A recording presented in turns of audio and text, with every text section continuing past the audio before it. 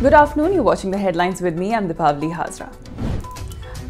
After vying for an all-India National Register of Citizens, Home Minister Amit Shah said that there was no talk of such an exercise right now. Shah's assurance comes after widespread agitations against the controversial citizenship law and NRC, which prompted the Prime Minister to dismiss fears of a pan-India NRC. Shah also asserted that there was no link between the National Population Register exercise and the NRC. A delegation of All India Muslim Action Committee is expected to meet the Telangana Chief Minister today over CAA, NRC and NPR matters. AIMIM Chief Asaduddin Owaisi will also be a part of the delegation. Owaisi alleges that the Home Minister is misleading the nation over NRC, as Amit Shah had claimed in Parliament that NRC would be implemented in the whole country. The Ministry of Home Affairs has decided to withdraw 72 companies of Central Armed Police Forces from Jammu and Kashmir with immediate effect. The decision was made public Tuesday night. The troops are being withdrawn as they were in deployment in the border state on a temporary basis after anticipating security concerns post the abrogation of Article 370 on August the 5th.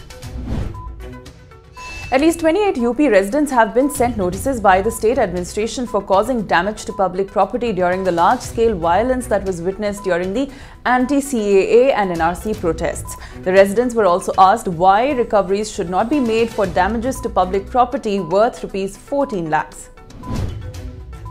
A fact-finding report on the violence and police action at the Aligarh Muslim University last week has alleged that police used undue force against AMU students. The report, based on anonymous testimonies of students, teachers and others present on campus, claims police used stun grenades and raised Jai Shri Ram slogans.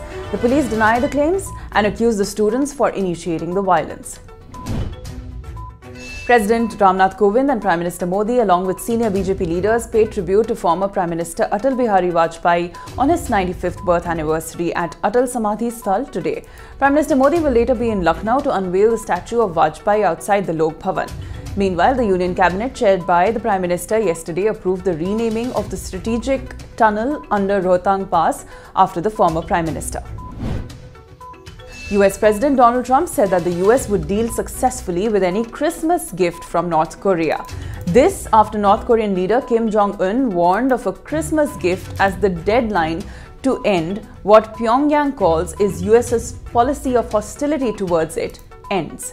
There is also a stalemate in US-North Korean efforts to dismantle the latter's nuclear program and establish lasting peace.